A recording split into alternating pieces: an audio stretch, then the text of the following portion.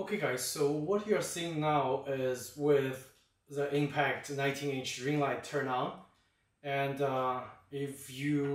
something you'll probably notice right away is how much reflection I'm getting in my glasses. So I think to be able to use the ring light properly, it's probably best if you just take off your glasses and do a video without the glasses, because the reflection is going to be very pronounced.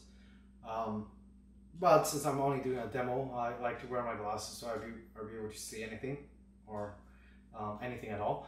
And yeah, that's how it looks like. And right now the camera is on manual mode. It's 1/60th of a second with a f2.8 aperture, and it should be ISO 200.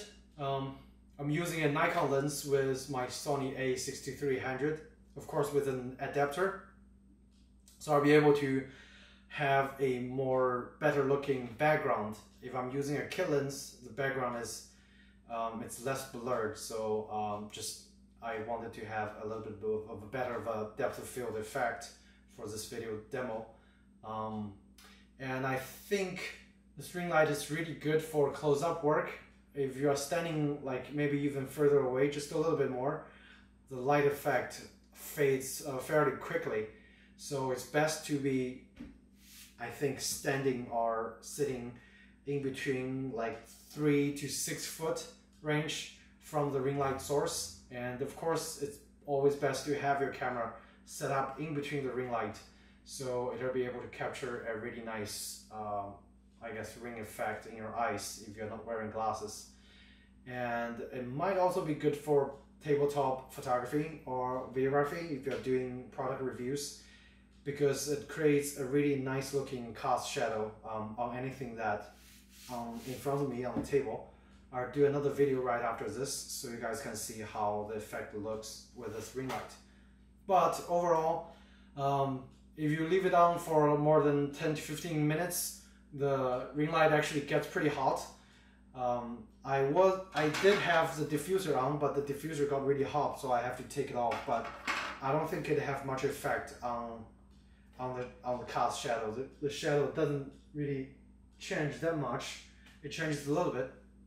Another thing to notice or to be careful about is when you're using a ring light, try not to sit too close against the wall or backdrop, because the ring light casts not a pleasant shadow in your back.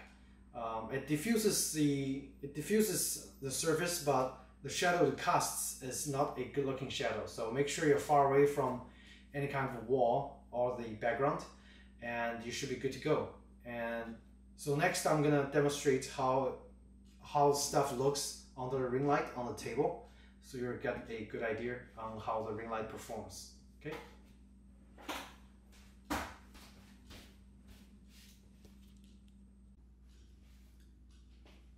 Alright, so here I actually have a few things on the table, and this is with a ring light on top of them. And you can see how all the stuff looks under the ring light. I can adjust the angle a little bit on the ring light so they look more even. Okay. Alright, so that's how all the things looks like, and try to pick up some stuff and just do some quick reviews. So it might work really well for product photography or the tabletop videography, and all the black stuff, especially the metal objects, the ring light creates a really nice cast on the metal, so everything looks really nice. And plastic items, they should work, but just not as reflective as the metal stuff. And of course, if you have some paper, the paper is gonna look like that. As long as you don't have a glossy reflection, it should look really good.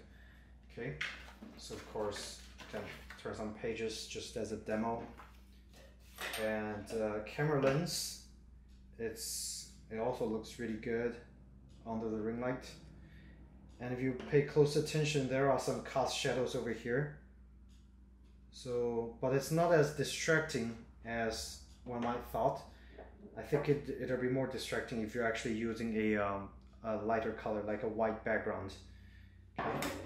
So everything looks really good under the ring light. And here's a camera, my D750. And it looks pretty good. It makes all the stuff looks glowing, especially if you notice the rings in the lens elements. Like, it casts a really nice looking ring. Same with the Sony lens. See the back, like that. Okay. So yeah, I would say it should be really good for product photography as well, if you are into doing product reviews. And everything else should look just as good. And you can see my skin tone. It's daylight balanced. Almost daylight balanced. Is 5200K. So it should be working really good. And that's about it. If you guys have any questions about the ring light, feel free to ask me in the comments section and I'll be happy to answer for you guys. Otherwise, thank you so much for watching and have a good rest of your day.